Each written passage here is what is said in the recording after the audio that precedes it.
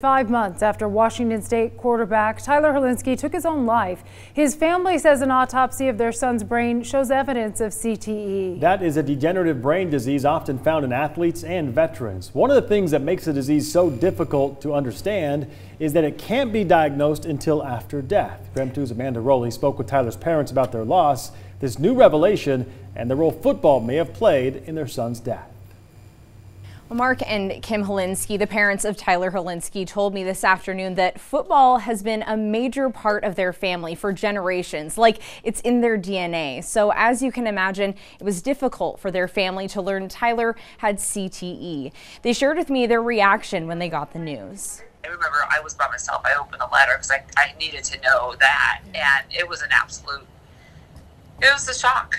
We had already been through the shock of losing him, knowing that he had CTE and that maybe the game that we all loved and he loved the most was part of that was really difficult to accept. They say they tried to expose their 3 sons to all different types of sports, but they always ended up gravitating to football. In fact, their youngest son, Ryan, is 17 and still plays football. I asked Mark and Kim if they still support that after learning about Tyler having CTE. If he were 10, very easy decision, but it's his decision now. So that really what all we could do is educate him, educate ourselves, and support his decision. Knowing what you know now, do you blame football for Tyler's death? Do I blame football? I don't. If Tyler had died on the field of severe injury, I wouldn't blame football because that was part of the risk in playing the sport. If we had something that we could take our anger and frustration and sadness out, football would be a very easy target, and it might make us feel better for a little bit. But I don't think that's the proper response. So now, instead of focusing on blame, the Hilinski family tells me they plan to continue their efforts to destigmatize mental illness through the Hilinski's Hope Foundation. And you can find more information about Hilinski's Hope by visiting KREM.com. Amanda Rowley, KREM 2 News.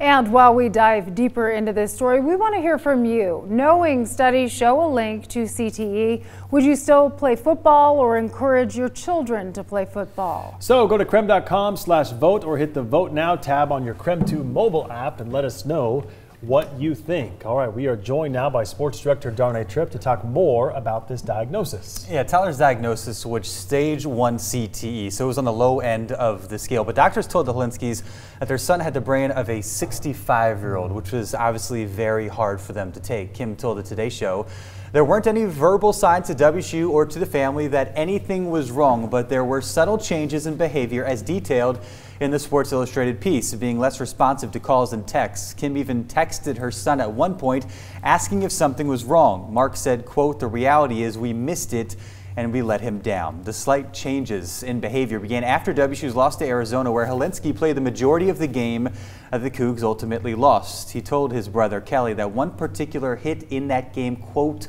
rocked him, and he struggled to cope with the loss, feeling like he let the team down. In light of today's revelation, I reached out to WSU for their reaction to the news. They sent a statement stating in part that mental health and suicide prevention has been a priority at Washington State University for a number of years. WSU has and will continue to follow best practices from the NCAA as they relate to mental health and suicide prevention, as well as continue to consult with leading and industry experts. The university had resources available to student athletes prior to Hilinski's death and has added to those resources since. They also have events planned to raise awareness in the coming year, which includes an invite to Tyler's family to raise the Cougar flag before their home opener against San Jose State, which takes place during Suicide Prevention Awareness Month. You can find the complete statement right now on KREM.com.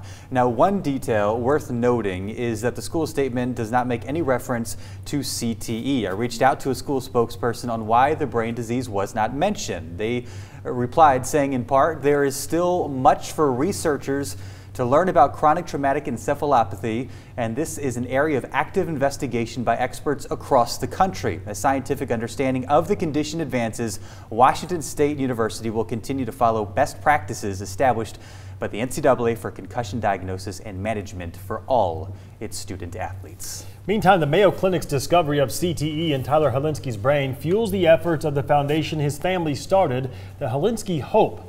Their goal is to generate funds and awareness for schools in order to provide more mental health and suicide prevention resources, while aiming to erase the stigma surrounding those topics. CTE didn't even have an official name until about 15 years ago, so we still have a lot to learn about it. KREM 2's health reporter Rose Belts has more on CTE and its association with depression. What so many people are wrestling with when people make the decision to take their own lives is how could they do that to their children? How could they leave their children behind? Is that the wrong question for us to ask? Absolutely. You are not in any way thinking that way. What are you thinking? In my mind and in my case. So that was not the correct story, but I understand we do have the correct story lined up with Rose Belts talking about CTE, and here's that. The Hilinski family has been open about their search for answers. According to them, the Mayo Clinic doctors were also curious and requested to do an autopsy of Tyler's brain. The family says the results indicated that their son had signs of chronic traumatic encephalopathy, known as CTE, a degenerative brain condition many scientists say is caused by head trauma.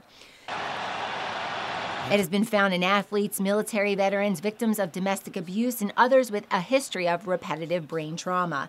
In CTE, a protein called tau forms clumps that slowly spread throughout the brain, killing brain cells. The disease has been seen in people as young as 17, but early symptoms usually appear in patients in their late 20s or 30s. It could be years after the onset of head impacts. Some common changes seen include memory loss, confusion, dementia, impulse control problems, aggression, depression, and paranoia. Symptoms get more severe with age, even if the patient suffers no additional head impacts. CTE was first introduced in 1928 when doctors described a group of boxers as having punch-drunk syndrome. A 2017 study published in the medical journal of JAMA found CTE in 99% of deceased NFL players' brains that were donated to scientific research. Studies sponsored by the Brain Health Institute for Athletes at the University of Texas at Dallas point to changes and noticeable abnormalities to the brain's white matter after suffering a concussion. You can think of the white matter as the subway of the brain. It's the cumulative mass of insulated nerve fibers that connect one neuron to another. Normally, signals are passed along these fibers at high speeds, but after a concussion, when the brain is rattled inside the skull, some of these connections can stretch or tear. This has helped researchers identify the potential link between concussions and depression. Neurologists say it's worth considering because the mood disorder can lead to suicide if they're not treated. This was the case with linebacker Junior Seau, who played in the NFL for 20 seasons and took his own life in 2012.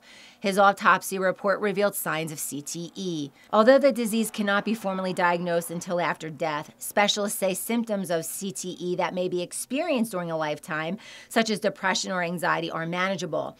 This is why it's important for someone experiencing these symptoms to have an evaluation by a neurologist and work with them to figure out a treatment plan. Rose Belts, KREM 2 News. And just last summer, the Spokane Youth Sports Association ended its tackle football league. The executive director tells us they didn't have enough kids sign up for tackle football, and enrollment was on the decline for years. They do still have flag football for all age levels. So we asked you, knowing there is a link between CTE, would you still play football or encourage your children to play football? So right now, about 31% of you are saying yes, 69% are saying no, you would not allow your kids to play football. So it's interesting, we've been watching this poll actually bounce around. At one point it was 50-50. So I think people are really conflicted with the science, right? And the absolute love of America's football. Oh my goodness. And the Hilinskis are a prime example of that because Tyler's younger brother, Ryan, is going to the University of South Carolina, highly touted high school football player. And, you know, they ultimately left the decision up to him whether or not he would continue playing. And he has a love and a passion for the sport and wants to kind of continue Tyler's legacy. It's so ingrained in our culture and our society, certainly in sports, that it's hard to kind of cast a negative light or kind of cast it aside, but it's also hard to ignore the findings and the research and the information. I think getting rid of tackle football for those young ages, youth, is a no-brainer. Right. I mean, I think that's a logical step to take. But you can't help but wonder how many more people are going to say, I'm just not going to bother with it at all. Yeah, it's a conversation we're having. I grew up playing football in high school and in college. I have a 5-year-old son, and my wife is already like, he is not playing football. Yeah. So it's a conversation we're already having about this. So yeah, and we'll learn more as more focus. It's all this information is relatively new. I mean, the first NFL player to be diagnosed with CTE was 2005. I mean, that's not that long ago, and that study that said 99% of 111 was just a year ago. Right. So it's all very, very fresh, and there's lots of information that we're still going to gather. Indeed. Darnay, thank you very much.